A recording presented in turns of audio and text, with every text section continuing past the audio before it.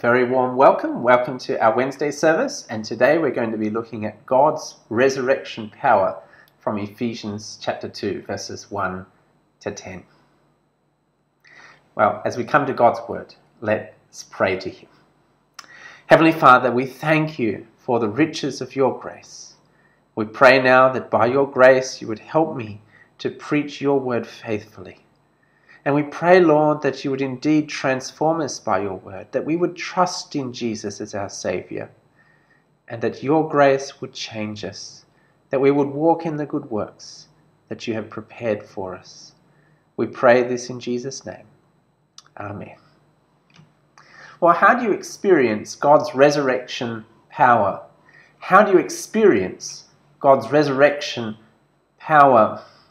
Most of us are very aware of our need for God's powerful intervention in our lives. We recognize our own weakness, the power of sin and temptation, and the difficulty of living in this fallen world. And we long for God to powerfully and miraculously work, to intervene, to bring breakthrough and renewal.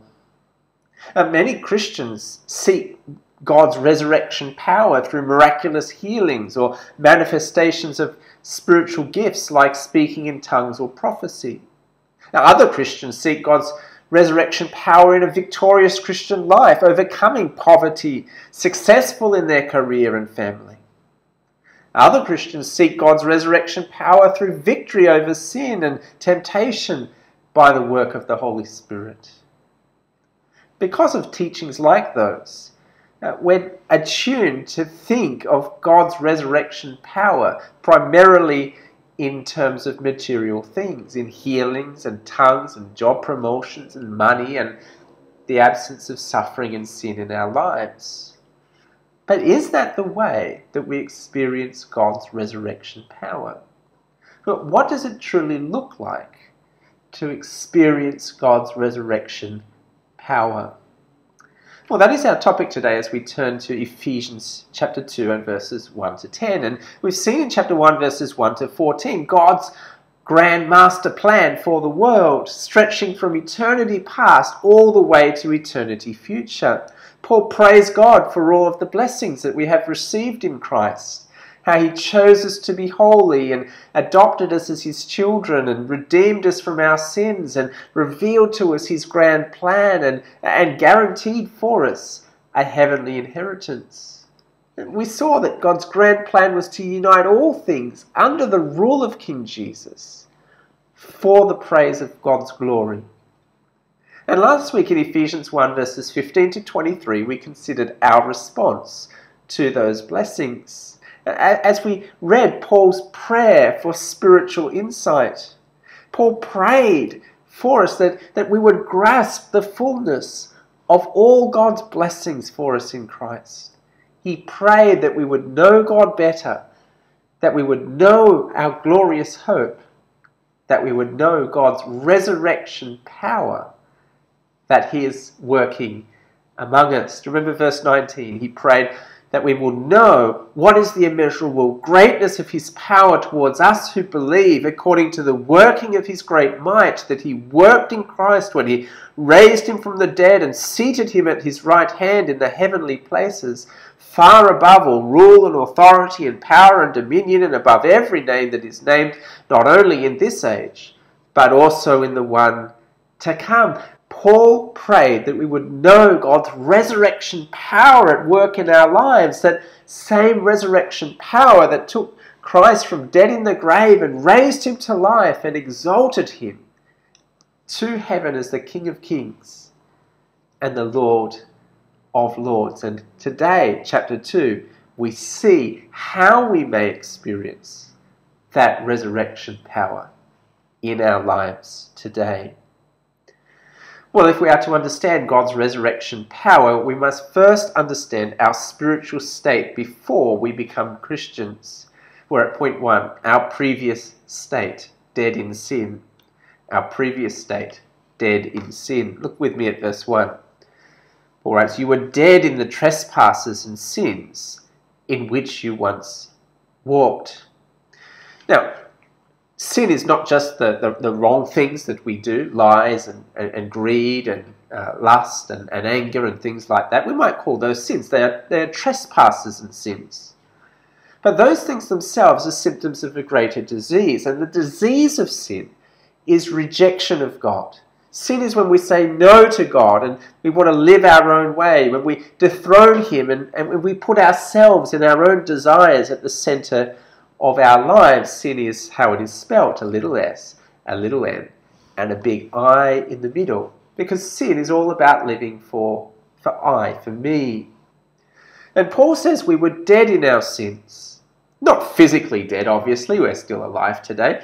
Not physically dead, but spiritually dead. Dead in our trespasses and sins. Dead towards God, with no relationship with God, no future with God. We were like zombies, if you like. Physically alive, but spiritually dead. A spiritual death that would one day lead to a physical death. You see, the reality of death, that every one of us will one day die, is a testimony to our spiritual state before God. Before we believe in Jesus, we are dead in sin. We are powerless to help ourselves. We have a spiritual death now. We will face a physical death later. And in this pre-Christian life, notice how our sin is expressed. Verse 2, we were following the course of this world. The same, we live in a world that is against God, a world which lives for self and for pleasure and for other gods. We live in a world where religious people oppose Jesus and His people. We live in a world where atheists and secularists oppose Jesus and His people. And the world's antagonism shows through the world's priorities and values. The world's tribalism, the world's racism, the world's materialism, the world's self-dependence, and so on. We live in a world that is against God and His ways, and therefore full of trespasses and sins. And in our sin, in our previous state, we embrace the world's ways and the world's values and the world's religions, and we live that sinful life, failing to give honour to God, failing to obey Him as we should. And Ephesians 2 tells us not only were we following the world, but we were also in fact following Satan, the prince of this world. Verse 2 says we were following the prince of the power of the air, the spirit that is now at work in the sons of disobedience. We're reminded that this world in which we live now is under the power of Satan. He wants us to rebel against God, and through the world, he influences us to do so, as the world's values and ways and religions tempt us away from Christ to live for ourselves. Now, in all this, we weren't just helpless victims. We were, in fact, also following our own sinful desires. Verse 3 says, among whom we all once lived in the passions of our flesh, carrying out the desires of the body and the mind. Paul is saying that this rebellious life is something that every one of us lives willingly. We sin because that's what we want to do. Our natural makeup is to live for ourselves, to fulfill our own desires, to live for our own advantage. We struggle with greed and lust and anger and pride and all those other trespasses and sins because not just because those things are out there in the world, but because they're lodged deep in our hearts. They are the desires of our hearts. We sin because we want to. We sin because we think our sins will make us happy, or they will secure our future, or they will bring us approval. What is the result of this way of life? Following the world, following the devil, following our own sinful desires. Well, the result, verse 3, is that we were by nature children of wrath, like the rest of mankind. Every sin deserves God's judgment. And as children of wrath, we deserve to face God's righteous wrath, to be punished now with death, in eternity conscious torment. If you've not yet put your faith in Jesus, if you're still following your own sinful desires, living for yourself in this world that is set against God and his ways, then understand this. Right now, you are dead in sin. Your relationship with God is broken. You're a child of God's wrath. You deserve God's judgment. You're physically alive. Spiritually, you were dead. Now, it's not that Christians are better off. Paul tells us this was all our state. All of us were dead in sin. But notice what it says. It says not that we were sick with sin. It says that we were dead with sin. Right? Sick people can call the doctor. Sick people can take their medicine. Sick people can do their bit to get themselves better. But dead people, by definition, are dead. They can't do anything. I've never been to a funeral in all these years where the dead person has participated in the service. And so being dead in sin means that there's absolutely nothing that we can do to save ourselves. It's not a matter of trying harder or doing better, a little bit more religion, a little bit more morality. It's not about getting back on the right path, as some religions teach. Being dead in sin means we can't do anything to save ourselves. We are dead, and our only hope is God's powerful intervention to make us alive. So our previous state, we were dead in sin, now point to our new state, alive in Christ. Our new state, alive in Christ. Verse 4 begins with those marvelous words, but God. But God. Verse 1 to 3 says the subject is you. You were dead. You were following the world. You were following your sinful desires. You were a child of wrath. But verses 4 to 10, the subject is God. Look what God did. God did what you couldn't do. God made us alive. Look at verse 4. But God, being rich in mercy because of the great love with which he loved us, even when we were dead in our trespasses and sins, he made us alive together with Christ. By grace you have been saved. And he raised us up with him and seated us with him in the heavenly places in Christ Jesus. See, in his great love, God has acted to take sinful people like you and me from spiritual death to spiritual life. And that's the ultimate display of God's resurrection power. He took dead sinners and he made us alive. Just like Jesus was dead and God raised him to life and seated him in heaven above every other ruler and authority. So God made us, who were dead in sin, alive in Christ and seated us with Jesus in the heavenly places. Well, how? How has God brought us to this new state? He saved us, verse 5. Even when we were dead in our trespasses, he made us alive with Christ. By grace you have been saved.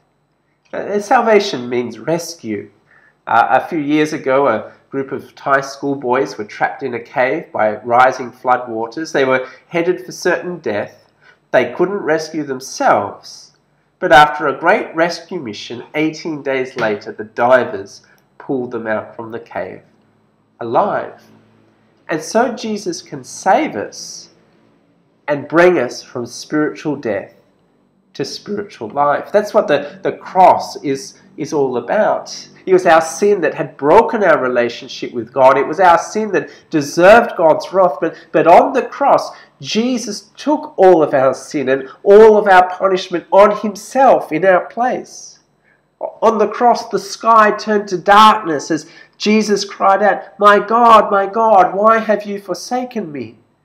Because there on the cross, he took the punishment that you and I deserve for our sins so that we could be saved, so that we could be rescued from God's judgment. But notice in this passage, not only does Jesus save us and make us alive, but he also seats us with him in heaven. Verse 6 says he raised us up with him and seated us with him in the heavenly places in Christ Jesus, so that in the coming ages he might show the immeasurable riches of his grace in kindness towards us in Christ Jesus. Now what we see here is a doctrine called union with Christ. I don't know if you've heard of that doctrine before. Union with Christ means that when we put our faith in Jesus, we are spiritually united with Jesus so that we become one with him. It's like in marriage, right? When you say your marriage vows, the two become one flesh. Well, when we put our trust in Jesus, we're united with him spiritually. The two become one. In marriage, both parties, they bring their resources, they share them with one another. And so, as we put our faith in Jesus, his death is my death. When he is raised, I am raised. When he is seated in heaven, we are seated in heaven too. In Jesus, we are blessed. In Jesus, we are adopted and forgiven. In Jesus, we are given an inheritance, even though all of those things belong to Jesus. He gives them to us because we are united to him by faith. See, our union with Christ means not only that we're raised from spiritual death to spiritual life, but we are raised and ascended to heaven to share in his heavenly rule. Now, right now, that's only a spiritual reality. Physically, you and I, we're still here on earth. But spiritually, this passage tells us that believers are already with Christ in heaven, spiritually reigning with him. Now, all this means that the whole course of history has changed. No longer are we headed for wrath and certain judgment, but in the coming ages we will experience his grace and kindness to the full for those who put their trust in Jesus. We are blessed in heaven, not just with every spiritual blessing, but every physical one as well. Our previous state, dead in sin. Our new state, alive in Christ. Well, how does that change take place from being a child of wrath to a child of God, from receiving judgment to receiving blessing, from death to life? We're at point 3 now, the change by grace, not works. The change by grace, not works. At the heart of every other religion outside of Christianity is the idea of works. You have to do the right thing to make God happy. If you follow the rules, if you pray, if you fast, if you meditate, if you do good works, if you go on a pilgrimage, then you will make God happy. Maybe you'll get good karma, or maybe you'll earn God's favour. But in Christianity, it's very different. Christianity is not about what we do, because of course no amount of doing good can make up for the wrongs that we've already done. We were dead in our sins, but we are saved by grace. Did you see that all throughout this passage? Verse 4 says, but God, being rich in mercy because of the great love with which he loved us. Verse 5 says, by grace you have been saved. Verse 7 says, in the coming ages he might show the immeasurable riches of his grace in kindness towards us in Christ Jesus. Those verses speak of God's mercy. Mercy is when God doesn't give us what we deserve, i.e. judgment. And speaks of God's love, how God acts for our good and for our benefit. Speaks of grace as God gives us a gift that we don't deserve, that is salvation. Speaks of God's kindness, that is his faithfulness and his goodness.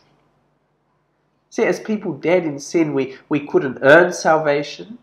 We couldn't save ourselves. We couldn't do anything to move from death to life. But God gives us salvation as a gift. He gives us salvation not because of our goodness, not because of our obedience, not because of our morality or religion or our hard work. But he gives us salvation as a gift. He makes us alive because of his own love, his goodness, his mercy, his kindness, his overflowing grace. And verse 7 tells us that this immeasurable grace towards us will follow us for all eternity. His grace to us now means we're saved and we enjoy every spiritual blessing in the present, but his grace means for the future that we'll enjoy every physical blessing in heaven. We will forever live to the praise of his glorious grace. So it depends on God's love, not our goodness. Secondly, we see it's God's gift, not our work. God's gift, not our work. Look at verse 8. For by grace you have been saved, through faith. And this is not your own doing, it is the gift of God, not a result of works, so that no one may boast. See, grace is what makes Christianity different from every other religion. Religion is spelt do, D-O, do. Every other religion is about what you must do. Follow the rules, pray, fast, meditate, do good works. Religion is spelt do. Christianity is spelt done. Christianity is not about what you do. Christianity is all about receiving as a gift what Christ has done. It doesn't matter whether we've been baptized or confirmed, whether we serve on the parish council or we belong to a Bible study group, whether we've been praying for 11 days during Thy Kingdom Come, whether we've been giving money to the church or helping the poor, whether we've been caring for our neighbours or evangelizing the lost in Christianity Explored. None of those things are good works that are going to get you or I to heaven. They're all good things to do. But salvation is not by my work. Salvation is not by my effort or my merit. Salvation is God's work. Salvation is God's gift. Look again, verse 8. By grace you have been saved, through faith.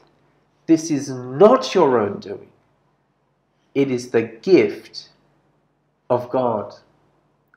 Now, it was exactly this issue of how we are saved that lay right at the heart of the Reformation 500 years ago.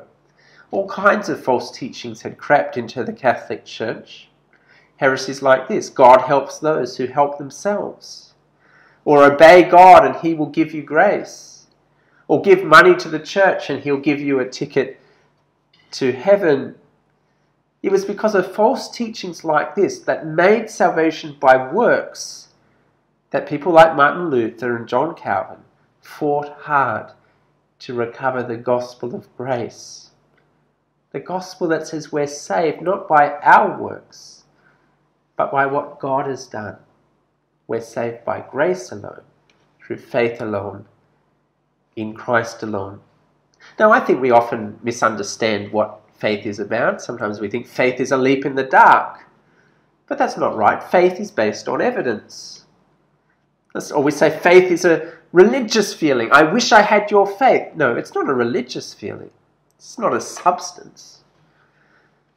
In fact, faith is not particularly a religious word at all. Faith just means trust, dependence. It means putting your life in the hands of another. Trust or faith is what happens when you get into your grab car. You put your faith in the driver to get you to the destination. Your faith doesn't drive the car, doesn't get you there. But without faith, without trusting the driver and getting in the car, you'll never get to the destination. See, faith is like the open hands that receive a gift.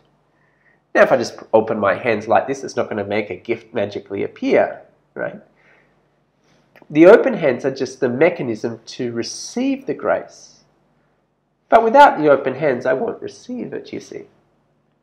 So faith itself is not a work that I can boast about, as if on Judgment Day I can proudly boast. Well, I'm here in heaven because I had faith in Jesus. All those other people were too sinful to trust in Jesus, but I did it. I believed in Jesus, so I deserve to be here.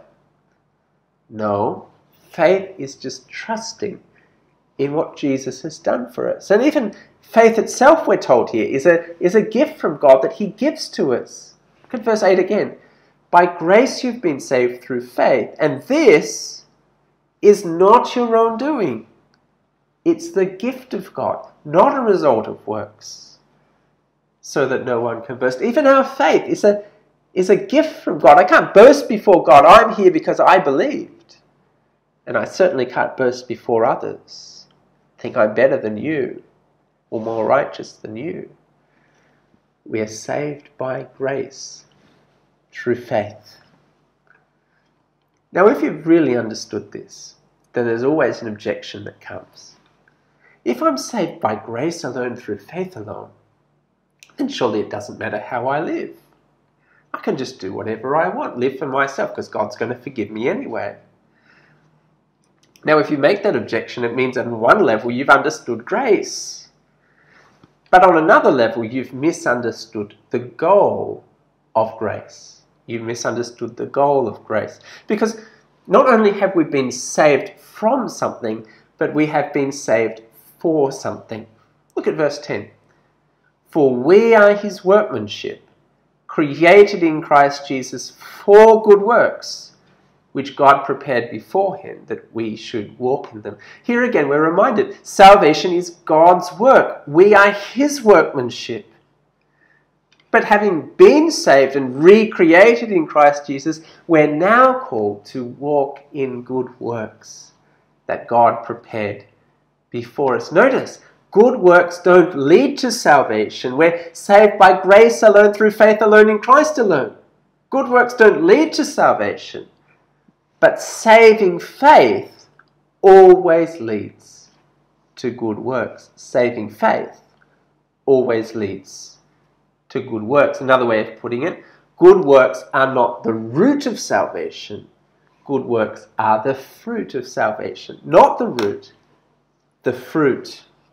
So if we've truly understood, truly appreciated what God has graciously done for us, how he saved us when we were dead in sin, well, we'll turn away from that old life, living for ourselves, living for this world. We'll live a new life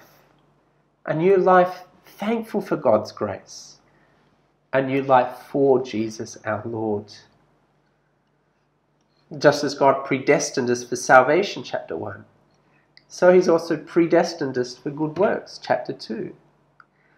We are to find the good works that he's prepared for us to do. And in response to his grace, in thankfulness for the salvation he's given us, we live a life for his glory. And so if we are a Christian and we haven't been baptized, we should get baptized. That's a good work God has prepared for us to do. It won't save us, but it's a response to grace. If we're Christian and we're not helping the poor, then we should help the poor. God's grace should make us generous to other people, but giving money to the poor won't save us. But it is a response to God's grace. And if we're a Christian and we're not engaged in ministry in a local church, we should get involved and serve other Christians. It's not going to save us, but it is a right response to God's saving grace. All these things and many more are good works that God has prepared for us to walk in. And later in Ephesians, we'll see many more good works that God has given us. Our speech, our relationships, our love, our patience, all these things, all these good works are to be the fruit of salvation. Our response to the grace of God, not the cause, but the result. We're saved through grace alone, through faith alone, in Christ alone, but in response to God's grace, in thankfulness for what he's done, we live a new life for his glory. Well, let's return to where we began. Have you experienced God's resurrection power? Have you experienced God's resurrection power? I hope, having looked at this passage, you see that when I ask that question of you, I'm not asking, have you experienced a miraculous healing? I'm not asking you if you possess a particular spiritual gift. I'm not asking you if your career is successful or your family is happy. And I'm not asking you whether you're triumphing over sin in your life. When I ask you, have you experienced God's resurrection power? What I'm asking you is, have you been transformed by the gospel from someone dead in sin to alive in Christ? Have you received God's gift of salvation by faith? Have you changed from someone living for yourself, headed for judgment, to someone now trusting in Christ and headed for glory? For that is the immeasurably great power that he is working in us. He is bringing sinners from dead in sin to be alive in Christ, saved by his grace. Now perhaps you know this morning that you've not yet put your trust in Jesus as your King and Saviour. You're still trusting in yourself. You're still following the ways of this world and your own sinful desires. Still trusting in your own good works to get you to heaven. If that is you this morning, if you want to experience God's resurrection power in all of its fullness, put your trust in Jesus as your Saviour and King. Receive the salvation he offers. God will powerfully change you as he saves you from your sins, gives you new life in Jesus, and changes you to live for his glory. Now perhaps you're already a believer this morning. If that's you, please be thankful for God's powerful work in your life. Be amazed that he could save a sinner like you, that he can make someone like you one of his children. That is amazing power, isn't it? That he could change you and I.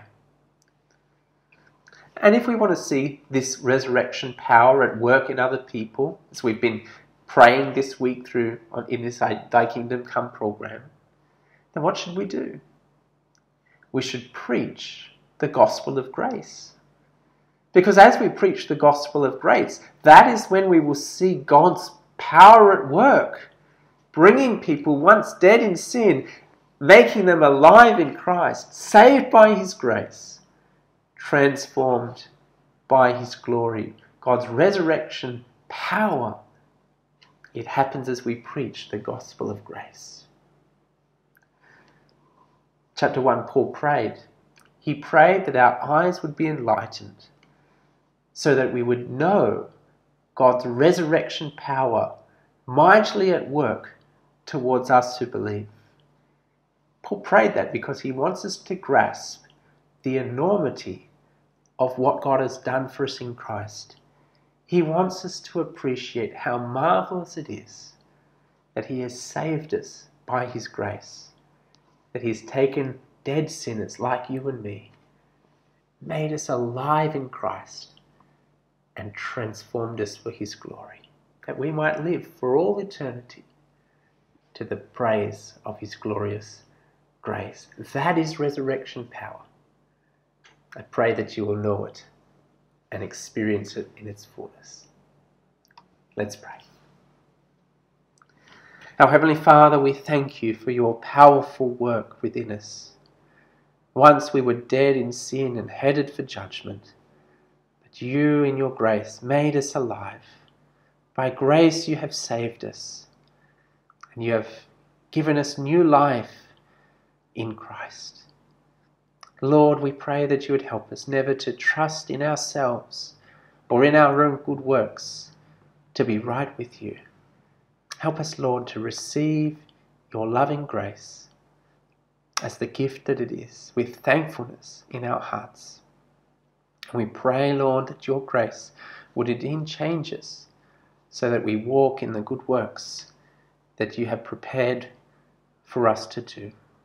We pray this for the praise of your glorious grace. In Jesus' name, amen.